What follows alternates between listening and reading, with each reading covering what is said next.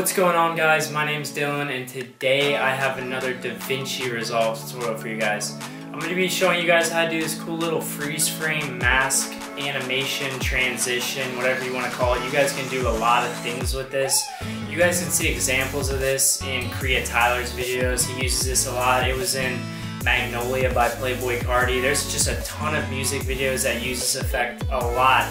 So I'm going to be diving into DaVinci Resolve, and I'm going to show you guys how to do it. So let's jump into Resolve and I'll show you guys how it's done.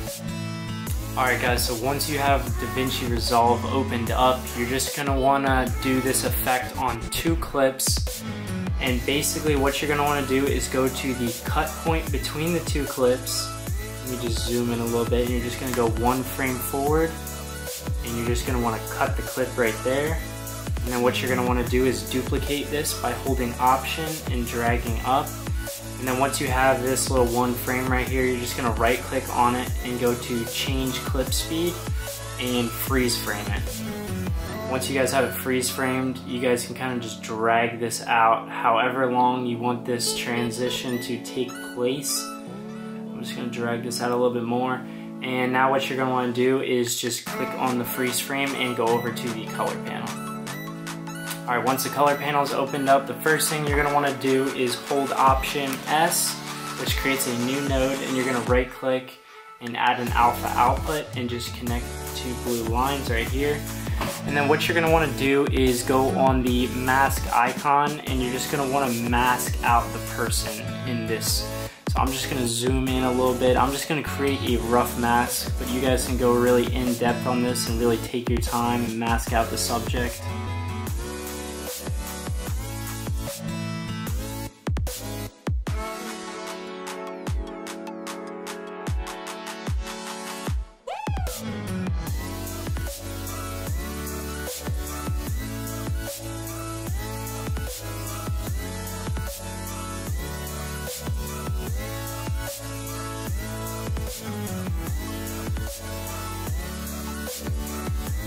Alright, so once you guys have masked yourself out of this image, you just zoom out a little bit. Then what you're going to want to do is go over to the edit panel, and you guys can see your mask. You guys can kind of adjust it how you guys, to get all the white out of the image or anything but the subject. You guys can really adjust the mask and kind of fix all the points that you need to fix. Just for this video, I'm just going to leave the mask as is right now.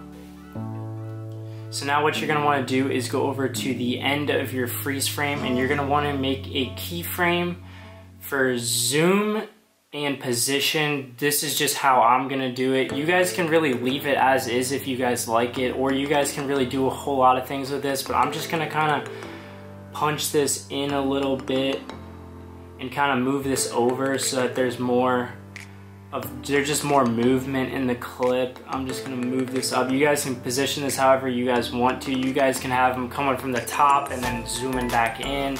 It just really depends on what you're going for. But this is basically what I did for the intro, was I just kind of zoomed him in a little bit, then moved him over. So then as you guys can see, I'm going to play this back. My playback isn't very good right now.